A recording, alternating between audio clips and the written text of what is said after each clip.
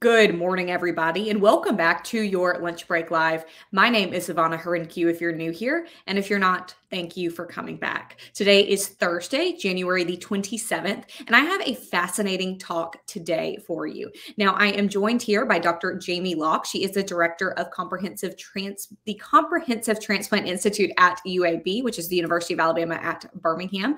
And I'm also joined by Julie O'Hara, whose ex-husband became the first patient to have genetically modified clinical grade pig kidneys inserted into his body, transplanted into his body last year. Now, this happened last year, but the first peer-reviewed study of a procedure like this was actually published last week. So this is a really groundbreaking procedure in science, in medicine, and especially in the transplant world. Now, this type of transplant is called a xenotransplant. It's spelled with an X. Don't let that trip you up like it did me. The xenotransplant, again, was performed in September, and this is just a worldwide story. Dr. Locke, I know this is something that you have been doing shows and doing interviews about across the world because this is groundbreaking. It's the first of its kind. Yeah, thank you so much for having us. It truly is. It's really represents hope for all of those patients out there with kidney failure, particularly given that there's not enough human kidneys to go around for all of them to achieve transplant. So we're really excited. I want to talk a little bit about Jim Parsons. So Jim Parsons was a 57-year-old who was a registered organ donor. Again, this is his ex-wife, Julie, who is also joining us today. And he was in an accident. Julie, I'll let you kind of tell us a little bit more about that. He wanted to donate his organs, and he ended up becoming brain dead. Now, even though he was brain dead, that was not the end of his journey here. He's contributed to science in a way that I don't think anybody else has had such an impact as Mr. Parsons, being this person who received the transplant of these genetically modified clinical grade pig kidneys. So there's a lot to unpack here. Julie, I want to ask you about Jim, about what he was like and about what he would think about being part of a study like this. But first, Dr. Locke, I kind of want to get into a little bit of the details of how this happened and how this works. Absolutely. So if you can sort of envision, if you will, we tried to recapitulate exactly what would happen in human-to-human transplantation. So there was a team of surgeons at our pathogen-free facility where these gene-edited pigs are bred and housed. And that's what gives them the designation of clinical grade. So because they are bred in that facility, they have a very low risk of any sort of disease transmission, which is really important. So there's a team of surgeons there. There's an operating room suite at the pathogen-free facility. They recovered the pig's kidneys at the pathogen-free facility. They packaged them in cold storage, just like you do a human kidney, and they transported them to UAB hospital, just like we do human organs. They were unpackaged and prepared on the back table, and that just simply means where we have to kind of get them dressed up, if you will, so that they're ready to be implanted or just be sewn in place. And then we had the extraordinary privilege of transplanting these pig kidneys into Mr. Parsons in the exact same location you would transplant a human-to-human kidney. And so we really recapitulated every single step. And to say it was remarkable is probably an understatement. I think we all held our breaths as we took the clamps off and watched Mr. Parsons' blood restore flow to the kidney. And within about 20 minutes, the pig kidney began to make urine inside a human being for the first time in human history. We were pretty excited about that, I think, in part because of just the extraordinary hope that gives so many patients who need an organ for transplant. So just very, very exciting. Over the course of the next 3 days of the study, we were also able to show that we did not transmit any pig viruses to Mr. Parsons. That was really important to be able to demonstrate that. And we also didn't demonstrate any pig cells circulating in his blood, which is also very important milestone and endpoint. And these are things that we want to be able to know before we take this into a living person. And if we back it up a step further, the other thing this study did that is really significant is we developed a novel flow cross-match. And what is that? So in the context of human-to-human transplantation, one of the things that we're required to do prior to proceeding to transplant is to make sure that there's a good tissue match between the donor and recipient. Well, no such test had ever been developed between a pig and a human. So we developed that here at UAB. We predicted that this pig kidney would be a good match for Mr. Parsons, but the only way to validate that assay was to actually do the transplant and demonstrate that the kidney turned beautiful and pink and made urine, as opposed to turning black because it had been acutely rejected. So just an important major milestone moving us forward on our journey to try to take this into living persons. Well, and it's important to note, again, this surgery was performed last year, September the 30th, but the university waited until this was peer reviewed to release the results and to release that study last week. And so there have been other scientists weigh in on this, and it seems like the world is equally as stunned about this procedure and equally as excited. There's some information in the information that UAB released that I think is really interesting. And it says, I'll read it right here. It says the transplanted kidneys filter blood, produced urine, and importantly, were not immediately rejected, as you just mentioned. And the kidneys remained viable until the study ended 77 hours after the transplant. So those 3 days or so, it seemed like everything looked really good from a medical standpoint. Yeah, it really did. And being able to continue the study for that period of time allowed us to gather more key data that we will need to be able to provide to the FDA so that we can obtain an investigator-initiated IND. So in other words, that we would have approval to use this pig kidney in a living person. So it's been very crucial and very critical first step for sure. And I think importantly, it was very important to us to have this peer reviewed. And what that means is that experts around the world had the opportunity to review our data, validate it, ensure that they agreed that we drew the correct conclusions. And that's really significant because it creates full transparency. And by having it peer reviewed and published, it now can be leveraged by other investigators to further the science in this area and hopefully get us into living persons much faster. Julie, this was Jim Parsons was your ex-husband, who is the patient that this procedure was performed on. And I want to ask you a little bit about him as a person. And one thing I think that was important to note first is people often we hear about people being organ donors. We hear about people also donating their body to science. This is something completely different. It's almost a combination of the two. Yes. When we were married, he always talked about being an organ donor we had as a family. Because his parents were going to donate their bodies to science. I don't know that we were actually going to go that route, but we knew we were going to be organ donors.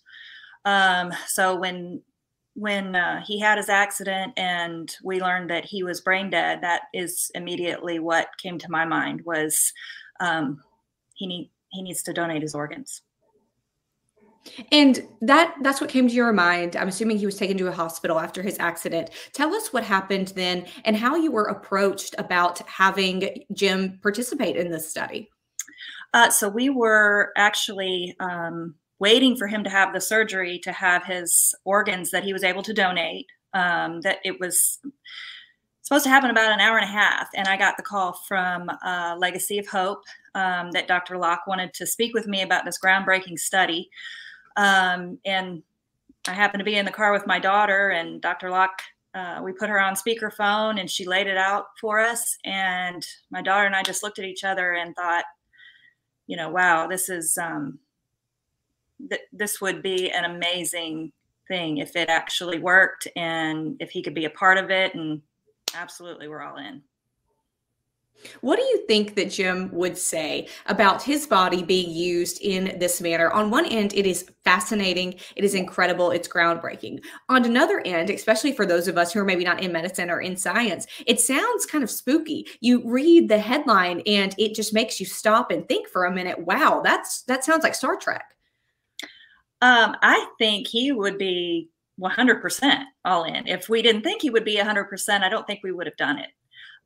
So I'm fairly certain that he would have had no qualms. He would have said, take me, do with me what you will, save as many people as you can. And especially now, you mentioned earlier saying, look, if this was successful, how cool would that be? And it was successful. Yes. So that, I'm sure, even more makes you feel validated in that decision. Absolutely. I remember the night we got the call, I could tear up right now thinking about it. Dr. Locke called me on the phone, and she said, I have some wonderful, exciting news for you. And she told me about the kidney pinking up and producing urine. And, we just all hollered and, cried. And it was a beautiful moment. Dr. Locke, why Jim? Why Jim Parsons to do this procedure? I'm not sure that we knew going into it who would end up agreeing to do this, but we knew from the outset that it was going to take an extraordinary individual that had an extraordinary family, and that turned out to be the Parsons. This has absolutely been, a team effort, start to finish, and a huge part of that team has been the Parsons family and their willingness to honor Jim's legacy, not just through the act of organ donation for the purposes of human-to-human transplantation, but also the willingness to allow him to really be a pioneer. And this act has really now established brain death as a feasible preclinical human model. And when you put that in the context of science and medicine, you realize very quickly that this has the potential to extend far beyond xenotransplantation. There are many things in medicine and science that we need to be able to study, and we don't have ideal animal models to study them. And there are questions that we'd love to know the answers to before we put a living person at risk. And what the Parsons family did when they agreed to let Jim participate in this study, they solved that problem for us. We have, I think, firmly established a preclinical human model, and we would very much like for it to be known as the Parsons model. That was what I was going to ask you. Tell us about the Parsons model. And this is, again, Jim Parsons' name will go down in the history books in medical school for this procedure. But the Parsons model just makes it even more of a tribute to Jim. So tell me about that and about that name and what that means. Well, my hope is that it reflects everything that you've heard Ms. O'Hara and the rest of the family describe about who Jim was. He was a wonderful person. He did things the right way. He was passionate about his family and about his community and about the sport that he loved. And I think what we've created here reflects those attributes of Jim. We didn't enter into this lightly. The discussions about using brain death as a preclinical human model began more than 2 years ago. We engaged external ethicists to review this, to help us develop protocols, to help us develop consent forms. And so it's important to know that we did that under that umbrella and in that context for a reason, because this model should never be exploited. It should only be used for good, and it should be done in the proper ethical context. And I think we accomplished that here. And so when I think of the Parsons model, I don't just think of the preclinical human model of brain death, but I think about the fact that it establishes how to do this in an ethically correct way. And from what I've come to know and learn about Jim, I think he would approve and be really proud. Julie, did you have any ethical concerns about this procedure? I did not. When we learned that he was brain dead, and we had said our goodbyes around his bedside, his spirit was gone for us. And what they were able to do with his body didn't have really anything to do with the spirit of Jim. His spirit was already where it needed to be. So in our family religious views. Tell me a little bit about what Jim was like as a person. Now, was he into science? Was he into things like this? Would he read about this kind of thing? Or was he just more interested in being on his bike, knowing he wanted to be an organ donor, but just kind of leaving the science up to other people? That was him right there. Very fun-loving, always the life of the party, the first one to crack a joke. But yes, he was a motorcycle rider to his core. And he raced dirt bikes with his kids. He had them on bikes by the time they were 3 years old. Just fun, and wanted to be outside all the time. And just, he would have done anything for anybody, anything. And I know that you have you and Jim had 3 children. So how do your children feel about this and feel about just the Parsons model in general? They are so excited about the whole process. This was a very difficult time for our family. It was not, this was not an expected death. This was sudden and traumatic, and they were all very close to Jim. And so it's been, like we said, the end of September since this happened, and we haven't been able to talk about it. And we just talking about it with our family, with Dr. Locke. But as far as being able to spread the word about, hey, look what our dad did, they haven't been able to do till just now. And to see the light back in their eyes, and just it's been truly an amazing thing to watch. How they've changed through all this, and I think they've come a long way with it.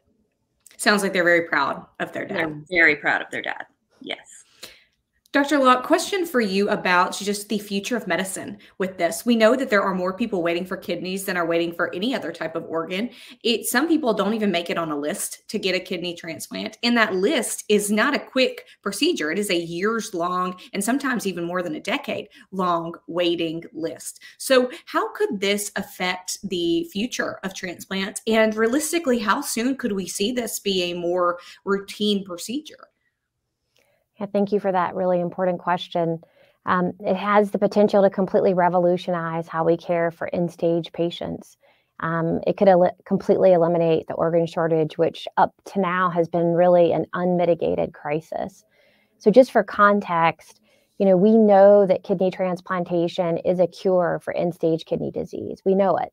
At 1 year, there's about 95% survival. I mean, that is hard to beat in any other area in medicine. It's the real deal. Now imagine seeing patients in clinic, and we do that here at UAB 5 days a week, and we evaluate patients for kidney transplantation, and we know that many of these patients will die before they ever get an organ offer for transplant. And that's because there are 37 million Americans with chronic kidney disease, many of whom will go on to progress to develop kidney failure. There are currently 800,000 Americans defined as having kidney failure, 600,000 of whom are already on dialysis. And yet we only have 80,000 waitlisted for a kidney transplant. And of those waitlisted, we perform fewer than 25,000 kidney transplants each year. And that's because there are not enough organs. So think about all those people that have had no hope and how this offers them the promise and hope for a future that they didn't know they were going to have. I think it's truly remarkable. And I'm very hopeful that we see it in the near future. What's next on the horizon? For us, it's working with the FDA to obtain an investigator-initiated IND. This will give us approval for the kidney as a device and allow us, with the permission of our institutional review board, to go into a phase 1 clinical trial. We hope to do that later this year, as we have pigs at our pathogen-free facility that will be of appropriate size for an adult human. And we hope to progress through the various clinical trial phases so that if we hit every milestone, I think we could get there in 5 years. Realistically, somewhere between the 5 and 10 year mark, I would hope that we'd have full FDA approval and could offer this therapy to anyone in need. Well, look, in the world of medicine and science, that is not a long time at all. It might sound long to the average listener, but in terms of medicine, it's not. Now, you say clinical trials. Do you mean a person who, unlike Jim, would be having a kidney disease, maybe an end-stage renal failure, and who would be not brain dead? Correct. When I say a phase 1 clinical trial, we're describing doing this in a living person with end-stage kidney disease. And it should be noted that... Sorry, go ahead. No, you're good. It should be noted that Jim did not have any type of kidney failure. He did not have kidney disease. And I believe that, Julie, you actually said his kidneys were donated.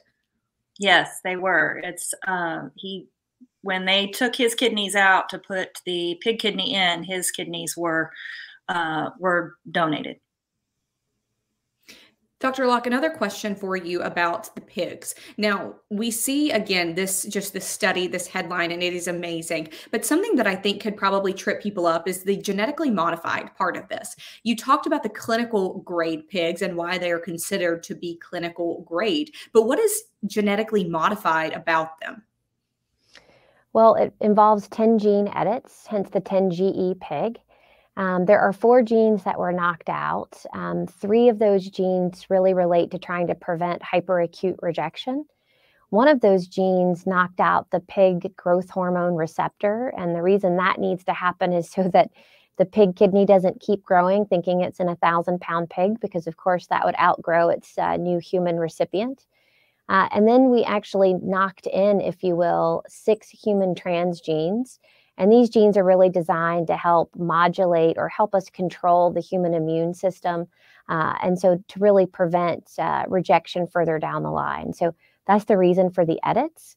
And to make the pig kidney human enough that we could do a compatible transplant using standard immunosuppression that we currently use in human-to-human transplantation.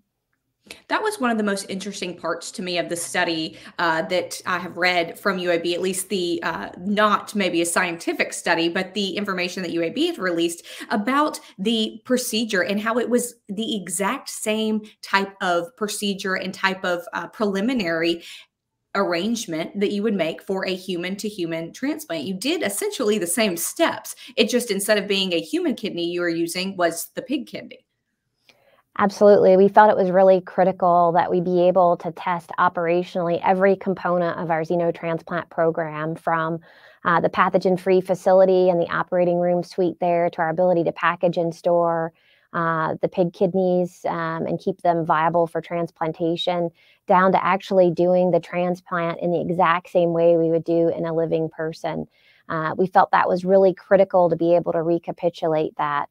And so we're really pleased that we were able to do so. And I think this will be really key, vital information that federal regulators are going to want to see and feel comfortable with to grant that approval that we need.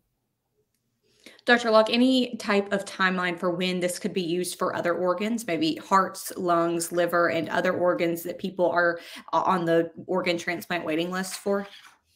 Yeah, I mean, I think hearts are right there in the hunt, as you probably read at the University of Maryland. They got an emergency authorization, and they took a heart from a 10-gene edited pig, so our pig, and successfully transplanted that into a living person. And that patient is still currently alive.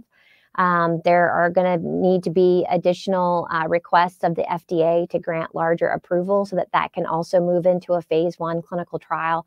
But I think heart and kidney are certainly leading the pack. But without question, we are interested in liver as well as lung. Imagine one pig being able to restore the lives of 2 patients in kidney failure, a patient in liver failure, a patient in heart failure, and in lung failure. How remarkable would that be? And we are certainly, I think, well on our way. Julie, if you could leave people with one thing to know, whether that is about the Parsons model in general, whether that is about Jim as a person, what would it be? Jim was an amazing person. He's got a great legacy to leave behind. But I think the thing that we really want people to get from this is become organ donors. Save as many people as you can. I think that's what we want. We want to save lives. Dr. Jamie Locke, Julie O'Hara, thank you so much for your time today, for explaining this to us and really kind of shining a light on the future of medicine here. And again, Julie, thank you and your family for Jim's service here and just for his life in general. Thank you so much. You're very welcome. Thank you so much. Everybody watching, thank you so much, and we will see you tomorrow.